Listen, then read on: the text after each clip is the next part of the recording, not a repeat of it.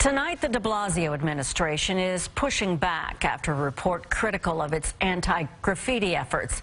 We're following this story live at 6 tonight. Our Tony Aiello in Long Island City with more on this. Tony? Dana, the de Blasio administration understandably sensitive to complaints that quality of life has diminished on his watch, and graffiti certainly a major quality of life concern. Now there's a new report out that says the time between the city receiving a graffiti complaint and cleaning up the graffiti has increased substantially. It's impossible to imagine New York City without graffiti, but many residents would prefer much less of it. I don't like that. I don't like that. Nobody's paying attention to anything anymore. Even when they call, they take too long to show up. Indeed, a new report is critical of response times for the graffiti-free NYC program.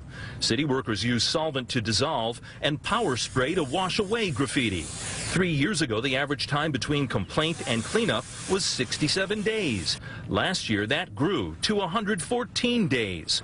Far too long for critics, including State Senator Tony Aiello. The whole way to address graffiti is to paint over it or remove it immediately. You've got to go immediately.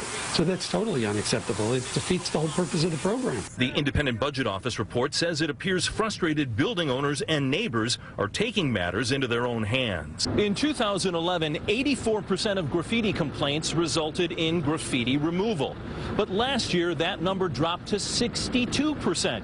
Increasingly, when crews show up to paint over the graffiti, they find someone else has already done it. Graffiti-Free NYC is run by the city's Economic Development Corporation.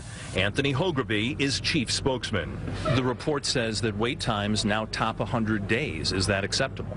It's not the most accurate way to look at how effective the program has been, to look at those average response times. The EDC says graffiti removal teams cleaned up 6 million square feet last year, compared to 4.3 million in 2014. They blame the increase in response times on graffiti in difficult-to-reach places. Those complaints can sit in the system for years.